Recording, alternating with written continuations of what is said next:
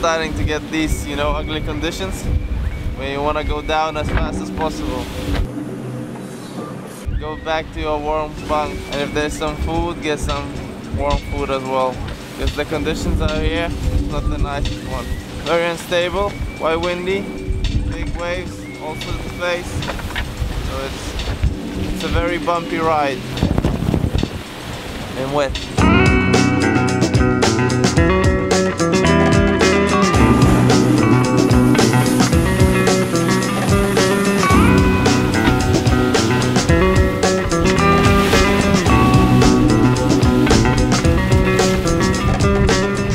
For me it's a little bit tough. I'm feeling dizzy, so my head is moving around.